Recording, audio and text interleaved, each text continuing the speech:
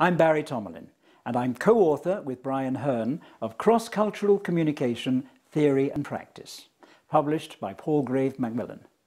It's the result of over 10 years working in universities in the UK and overseas, and also consulting with and training multinational corporations and also international organizations.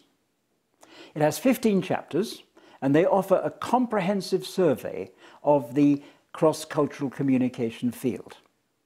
And the chapters range from a survey of key theories and how they apply to practical management issues.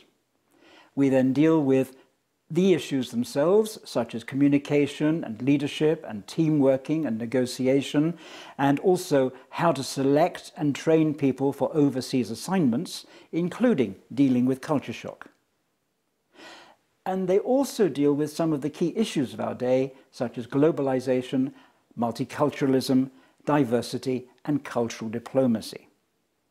This is, as I say, what we teach at universities and also what we teach in public organizations and corporations.